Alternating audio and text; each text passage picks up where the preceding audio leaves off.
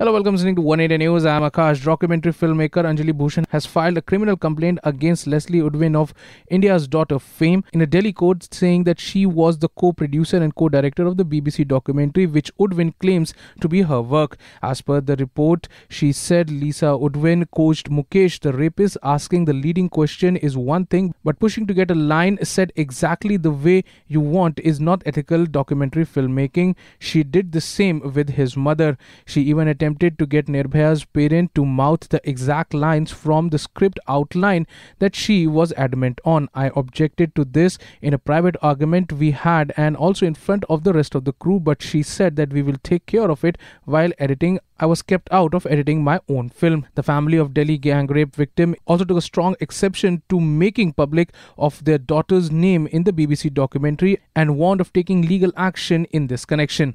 Well, that's all for now, but for more news and updates, log on to our YouTube channel www.youtube.com/oneindianews.